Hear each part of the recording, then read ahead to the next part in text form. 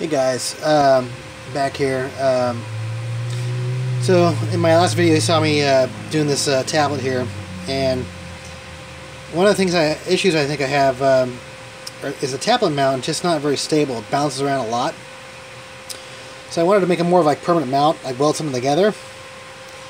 And I got something that's called channel seal, and I'm thinking I want to have the tablet, if you guys can see that, I'm going to make a little mount, like a little cage around it.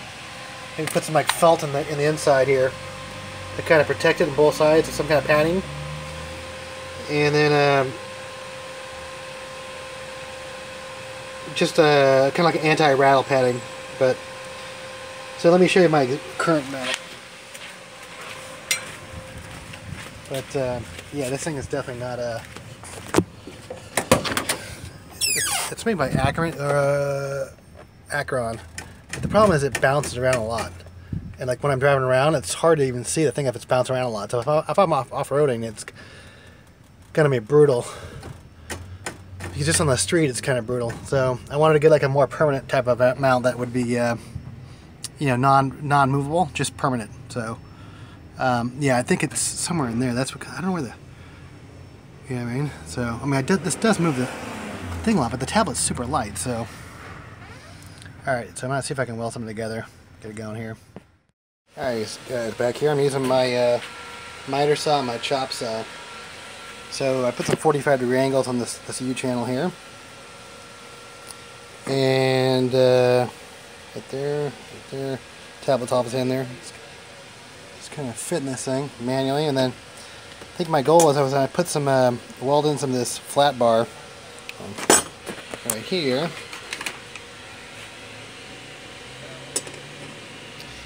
Somewhere in there, and maybe a little bit lower, and I was going to put some of that on both sides, maybe like weld it into here, so I could slide the tablet in and out of the holder here, and at the same time I could also put like a little lock, so you couldn't actually, this is going to be permanent, I'm going to put like a single little lock, so you can't really get the tablet out, you know, with a lock in the place. So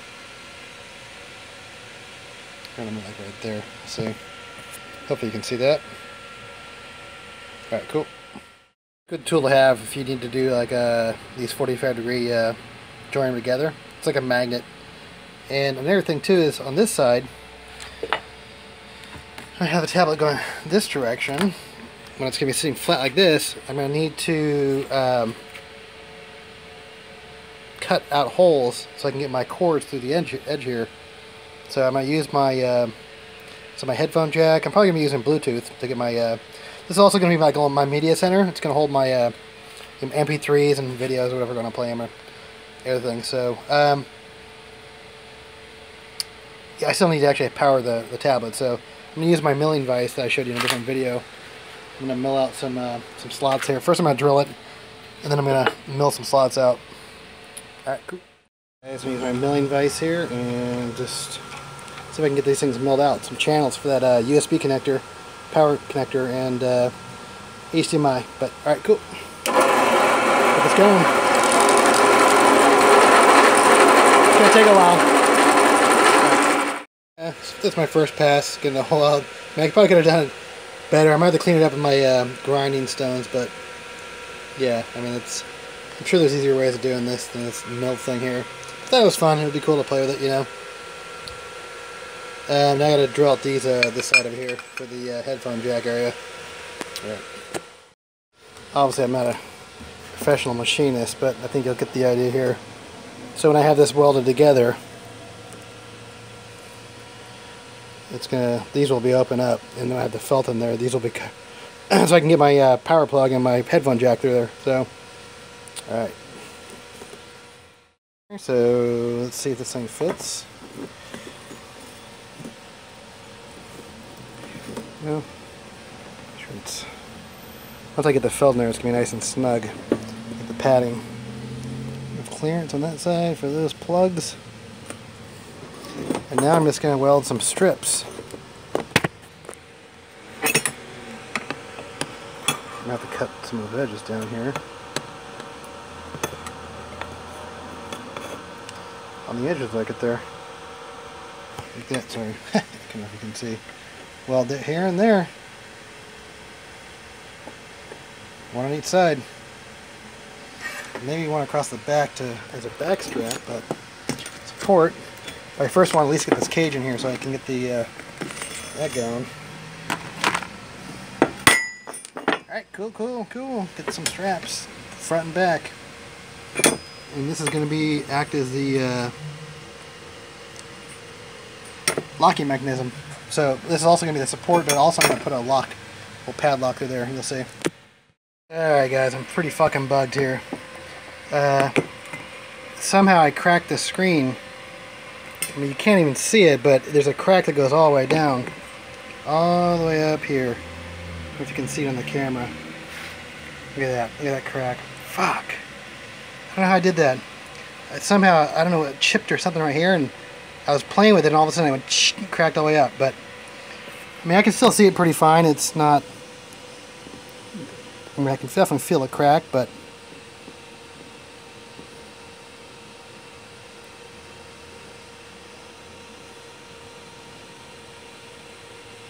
yeah, that's a problem. Look at that.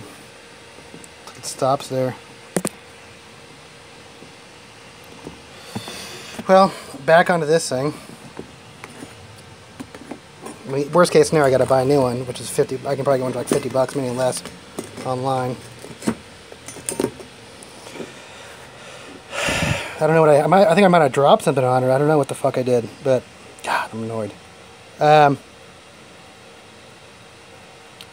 So that is in there.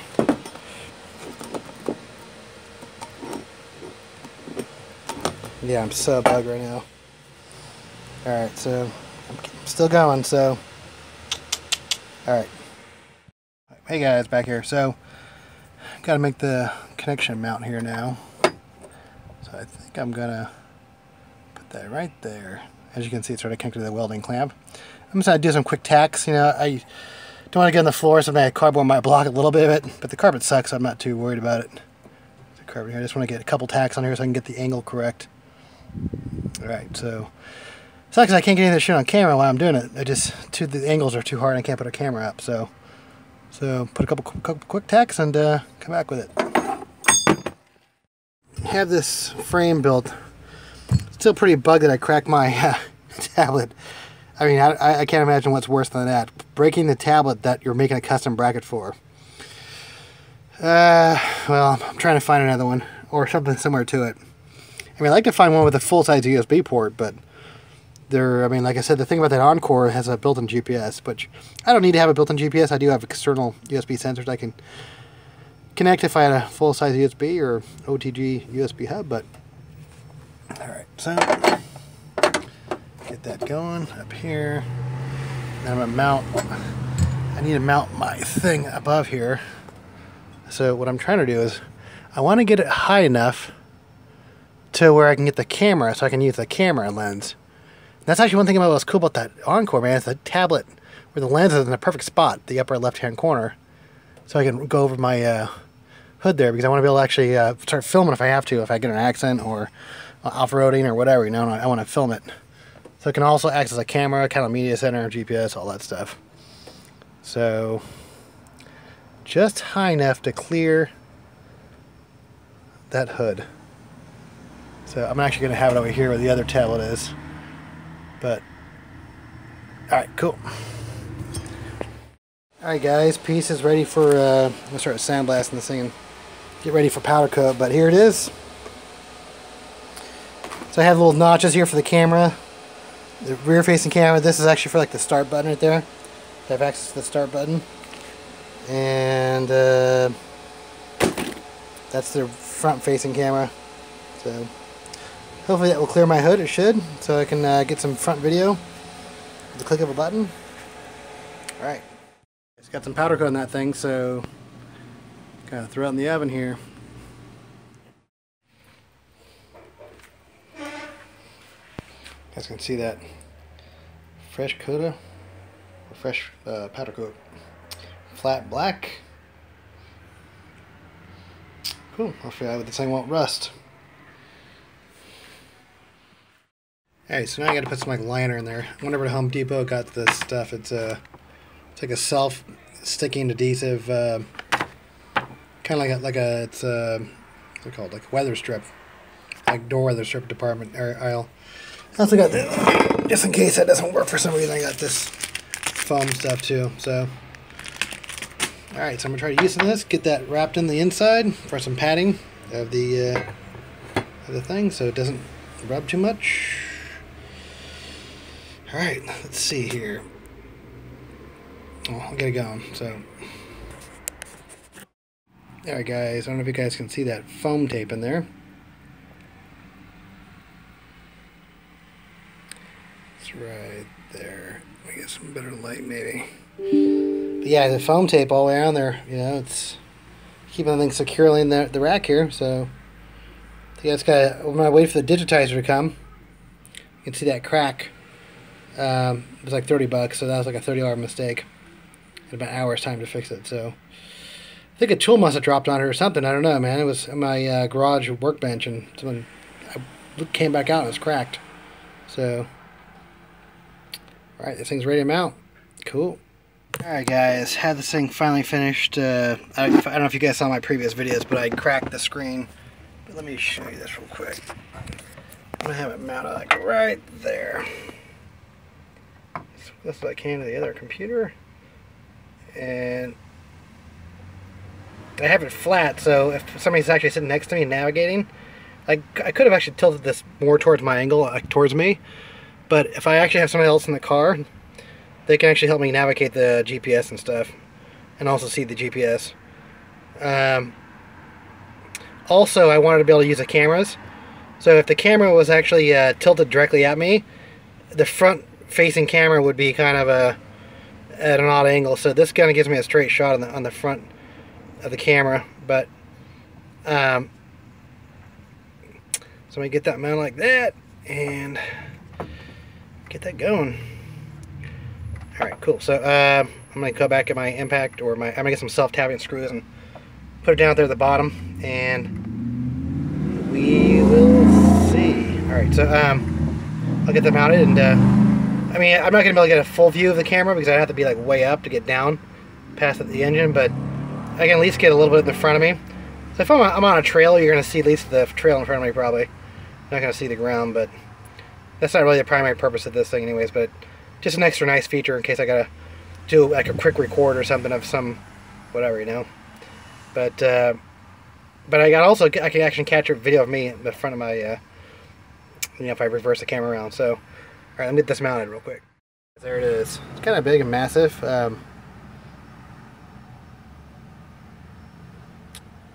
Guess I'll see over the next couple of months if I like it there. I mean, I can always move it to a different spot down lower, but then I wouldn't be able to get the camera function. So let's see. I mean, it's not, I'm sure this is not going to be a great camera function, but okay, so that's me. Hey, dudes. Alright, whip that around. Alright, there you go. So yeah, as you can see, it kind of hits my the cowl on my hood a little bit, but I mean, at least still be able to get part of the trail, you know, if I'm filming the trail. But let's see here. So I guess if I'm driving, okay, that's a good view. I mean, I'm totally back here. You can probably see me driving back here. That's cool. All right, let's see. Flip that around again, and okay, let's exit out of that. Also, as you see that in the padding here, I had also kind of cut out the padding around there and for camera spots. I guess I could get that down a bit. Like I said, this is the first time this thing has been mounted, so I still got to play with it here. Okay. All right. Let's see. Where's the maps? I guess I'm gonna put a shortcut for maps in here. I guess. Right now I don't have it in tablet mode, but maps. And that's where I have all the maps downloaded. Like I said, remember, this thing actually has an integrated GPS receiver. So, I think, what is the one? Home, that's where it is. Okay, that's where I'm at, that's where I live. It's not a mystery. That's actually one of the reasons why I kept it open in the back, is so it could vent heat. And also, I didn't want to block any, I wanted to have at least amount of obstructions for the GPS receiver as possible. And oh, another thing too is right now I just have the power cable connected to it, but because there's only one thing on there, I'm having an issue of trying to find an OTG cable. So I can actually run my, I'm actually going to put a USB hub under the dash so I can actually have my Holy computer cable connected to it. So I can actually program my ECU. And what else? ECU, then I'm going to do my SDR Sharp, my software defined radio on there. And what else was I going to do? I was going to do something. Actually, I also have a Bluetooth keyboard. But this thing actually has Bluetooth, so I'm fine with that. I like a mini keyboard I'm going to keep in here. So what was I going to do? I was going to engine management, and I guess for now just SDR Sharp. Then I'm going to have an extra antenna on the roof so I can do the software-defined radio. But all right, cool. Yeah, custom-made mount there. You know, like I said, this is one of the very few GPS receivers that actually, or I mean, tablets that actually has a built-in GPS receiver. So, and camera, so that's cool. Maybe the camera function, but alright guys, that's it. So maybe in a couple videos, maybe I'll be filming as I'm driving around. So, cool. Yes, I forgot, this thing can do so many different things. It's also a video player. So my kid can watch movies in here, I can watch movies. I can also put all my media on here. All my Bluetooth music, all my MP3 files on this thing, but I wanted to demonstrate. So right now I have this is not dialed in, but I guess what I'm looking for is an on-the-go OTG cable that can actually charge my tablet while it's plugged into USB. And that's been an issue for a couple different tablets I've had. So, but let me show you. I haven't tried this yet, so let's log into this thing, and I'll open up my Holy version 4. Hopefully this will work. Okay, and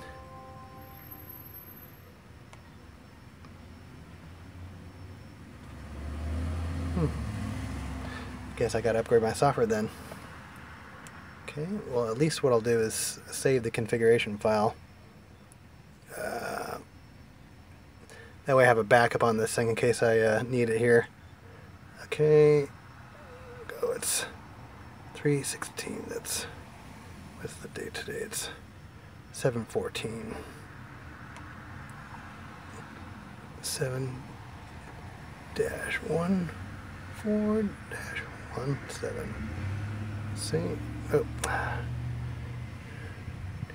Well, I guess you guys don't need to see that. It's not. Ah, man. Jesus. Okay.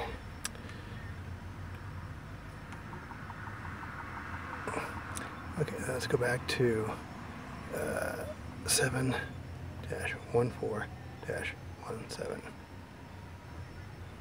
That's today. Every time I say the configuration, I say the date on there.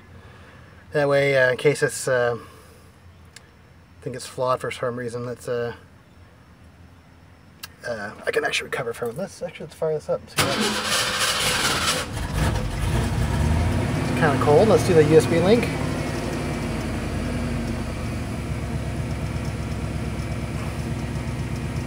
Okay, I gotta upgrade the software on this, obviously. Let's check the gauge cluster. There you go. So I mean, I already have this stuff right here, so it doesn't really. Not going anywhere, Drake. My kid's tripping out because I'm leaving. Yeah, I'm not going anywhere. But yeah, look at that. Not going anywhere, Drakey. Here. There you go. Ah, sorry, my kid in here. Oh, he thinks I'm taking off. There you go. As you can see, this Holy gauge cluster. That's one of the reasons why I did this, but I got to find a way to charge it and run data at the same time. So cool. So. All right, let me know if you have any questions. So I'll come back, and if I can find an OTG cable that works, then I'll put it on there. So awesome. What do you think of the new gauge cluster? The gauge cluster is good. Yeah, it's cool, huh? All right, awesome. All right, guys, see you next time. Later.